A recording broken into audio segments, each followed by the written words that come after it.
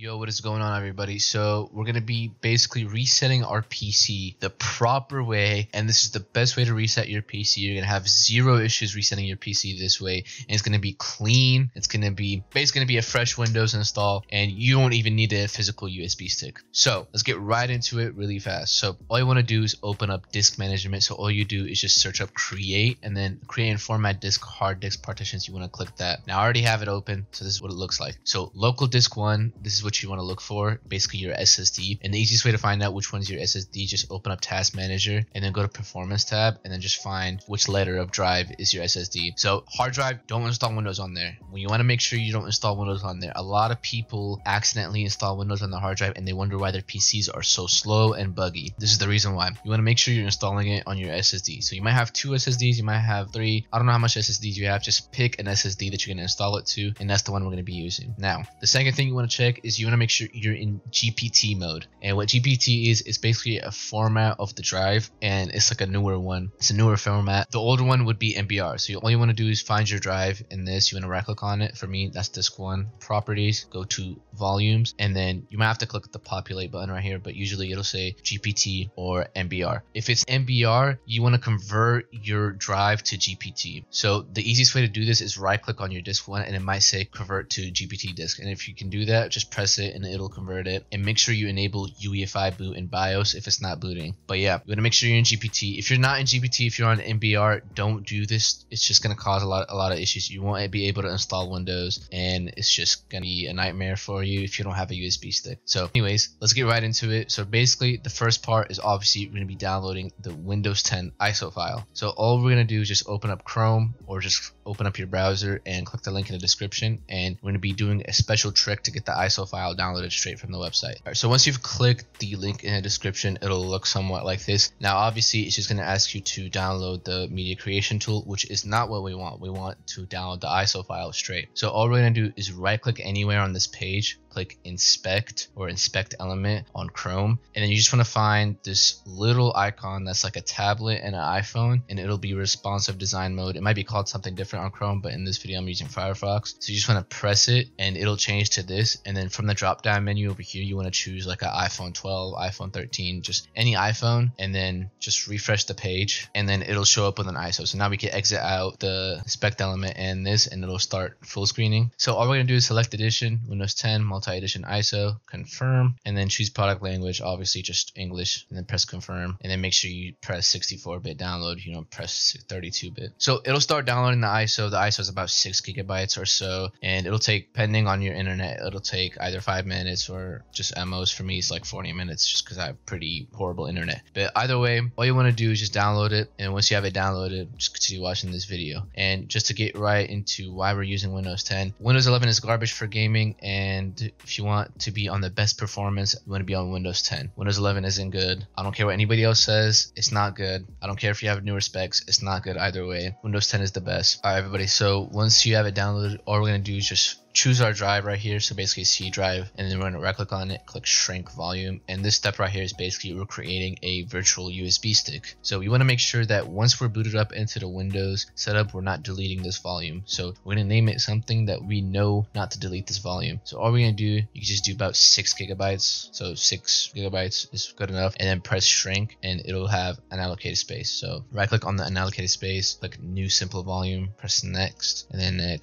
then volume label, you want to make sure you're naming it something so you know you're not going to delete this volume whenever you're in the Windows setup, because once we're in the Windows setup, we're going to be completely wiping this drive that has Windows in it, so we can install a proper fresh Windows without having the old files from the previous Windows on there. So volume label, we're going to name it don't delete me, and then press next, and then press finish. So this volume right here is where we're going to put the ISO file contents in. So now we just want to direct to where you have the ISO file downloaded at. All right, so once you found the ISO file that you have, obviously yours is going to say a different version, but so I'm going to right click on it, click extract files, and then you want to use WinRAR or 7-zip for this, and you want to change extract to, and you want to choose the drive that's labeled don't delete me, and then press OK, and then press OK again, and then just let it completely extract into the drive. And then once it's done, we're going to continue. All right, everybody, so once you have it fully extracted, it'll either be in a folder like this, or it'll already be extracted if you're using WinRAR. But if it's like in a folder like this, you want to double click on it, move all this to the actual drive, and then you can delete this folder that's empty now. So that's pretty much it. We just made this USB stick. It's a virtual USB stick, so it'll work just like a USB stick. Now, you might be asking, how do we access this USB stick so we can boot into the Windows setup and actually install the Windows and reinstall everything? The easiest way to do this is restart your PC and spam F11 or the boot menu key for your motherboard. And it might be F11, it might be F8, it depends on what motherboard, but you can also change the boot options in BIOS. So the boot option that's going to be the actual setup for this will be called UEFI OS, and I'll just show a picture of what that is going to look like on my BIOS, which is an MSI BIOS. It's going to be UEFI OS. So we're going to change that boot option to that, and then if you're not able to do that because you're either on a pre-built or you just don't have that and you can't find it, then you can also use EasyBCD to make this bootable. And I'm just going to go through this really quickly on how to use EasyBCD. Alright, so I'll leave the link